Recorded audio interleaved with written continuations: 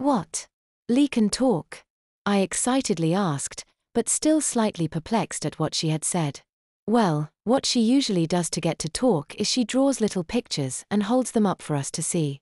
That's kind of what I meant. Sorry about the misunderstanding. Amber sheepishly admitted. Oh, it's no problem. I replied, slightly disappointed.